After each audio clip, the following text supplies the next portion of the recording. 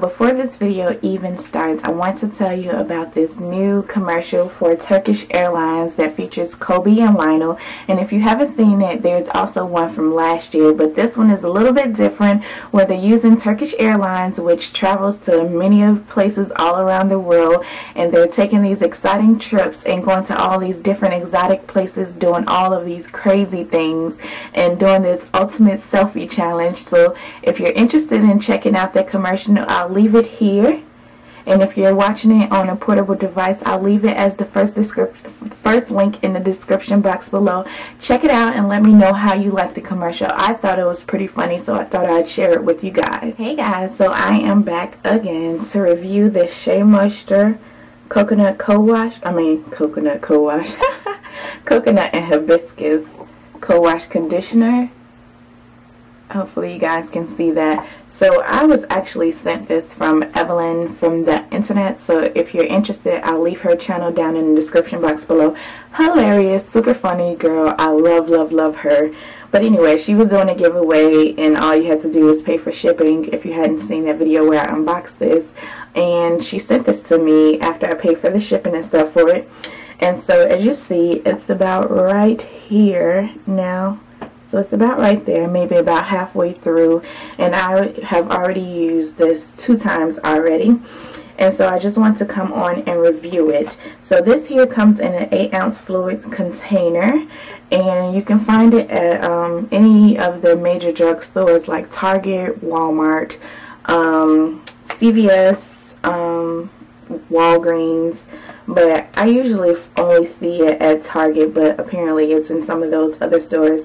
And this comes from their pink line, which is for thick and curly hair. And so for the smell of it, it kind of smells like the As I Am coconut co-wash. It doesn't really smell like the rest of the pink line to me. Not really. I don't really like the smell of this. So it smells like the As I Am coconut co-wash, and I'll try to get some out. It's a little bit thick.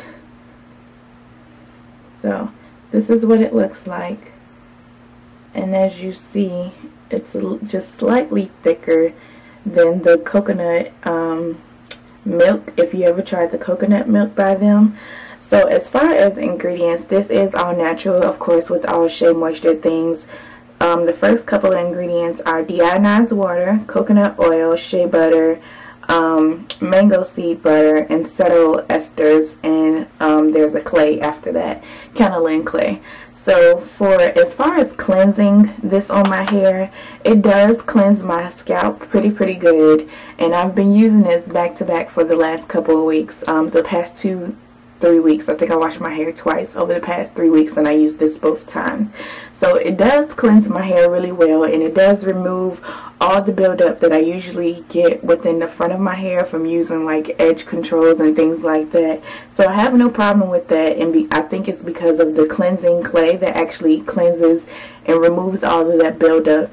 But as far as the condition that my hair is in after I rinse this out, it's not very moisturizing to me, and it doesn't have a whole bunch of slip in it, which I think is expected, well, at least for me, because it doesn't have anything that really has slip. I mean, it has a lot of butters and things like that, but for me, butters don't usually produce slip for my hair. I actually need something like a silicone or a lot of oils or things like that in order for me, or marshmallow root, for me to have a lot of slip, which this product does not contain any of that. And the cleansing agent, which is the clay, is actually the 6th ingredient. So it doesn't leave your hair feeling stripped at all, but it does cleanse away anything that you need to get rid of. It was alright for me. I think this retails for about $11 for the 8 ounce, which so far I only got 2 uses out of, and it's already halfway done, so I could probably get 4 uses out of this. So for $12 pretty much for only 4 uses, I think you'd just be better off getting the As I Am coconut co-wash, which usually you can find anywhere from $5 to $7, and I think that one is actually 16 ounces versus this one being just 8 ounces. So would I recommend this? I mean, it's worth trying if you find it on a really good discount sale, or if somebody gives it to you or something like that. But I wouldn't recommend going out and buying it because it's just okay for me, and it didn't leave my hair really soft or moisturized or anything like I expect to be left if I'm using, you know, a co-wash instead of actually using a shampoo. So it was just okay for me. If I was to rate this out of, you know, from a scale from 1 to 10, I would probably give it like a 5, 4 or 5, something like that. It just didn't blow me away, and I guess I've seen a lot of people review this and they love it.